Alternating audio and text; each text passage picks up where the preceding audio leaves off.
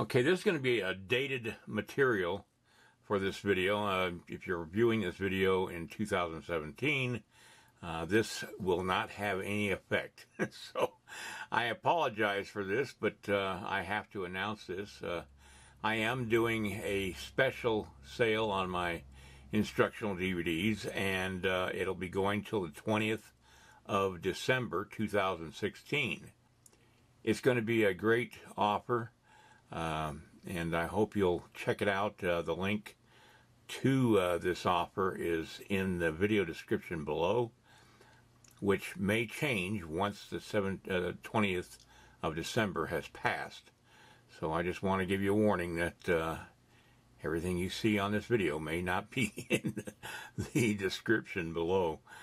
But anyway, each one of the DVDs, I got 9 of them right now, are going to be reviewed on this page that I have a link to, and the setup on my purchasing of these DVDs is set up for this offer so that you get full access to the savings.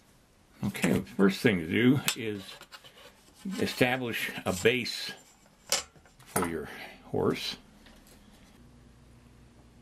Alright, today's preview of the instructional DVD that I'm making on how to create a horse from scratch. This is the first part of mounting the horse, is getting the base ready.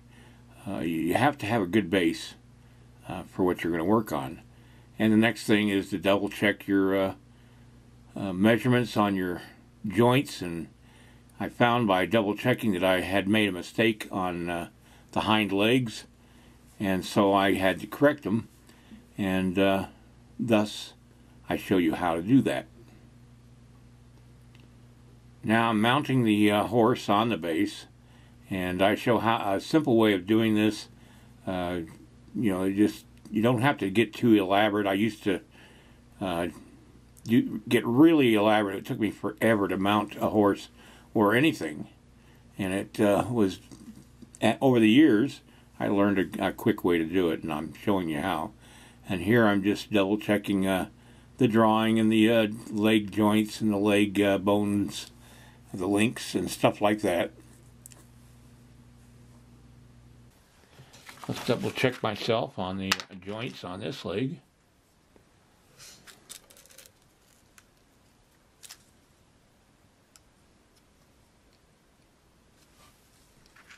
Okay. Just make sure your horse is standing straight up and not leaning over. But always double check yourself. And don't be afraid to make a mistake, because everybody makes mistakes.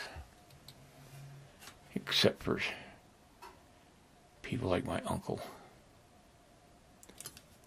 Anyway, once you get the horse established and the pose established, now you can just decide on the armature that's going to go up into here. That's going to be a wooden dowel, and I got to go to the store tomorrow and get one. So that will end this video today.